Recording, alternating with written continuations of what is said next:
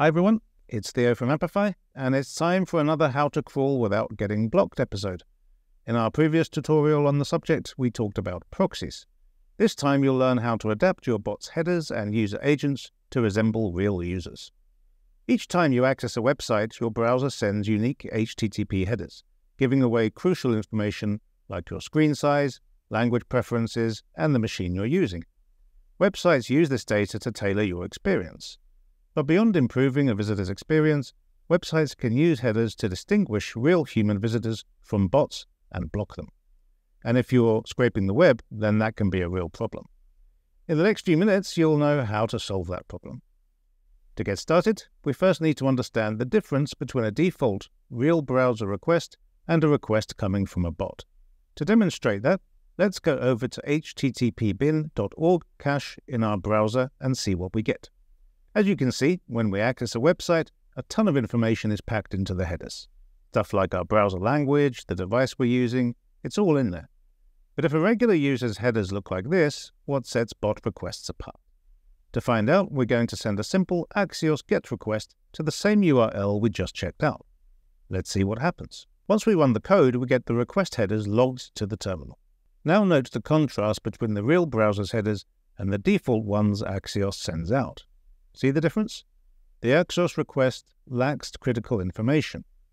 Take a look at the user agent, for example.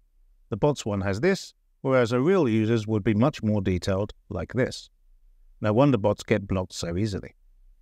With default headers like that, they practically have a sign over their head saying, "I'm a bot." Now that we understand the differences between a genuine user's headers and those of a bot, how do we use this information to stop our bots from getting blocked? There are two methods to improve our bots' headers, a manual one, which is error-prone and sluggish, and an automated. But before we appreciate how automation simplifies things, let's dive into the tedious manual approach. This first approach involves identifying all the headers a website expects from a genuine user's request, and then manually incorporating them into the Axios request. By doing this, our bot's request can mimic a real user's headers, reducing the likelihood of it being detected and blocked. To illustrate this, let's send another request to httpbin, this time including the headers we just listed.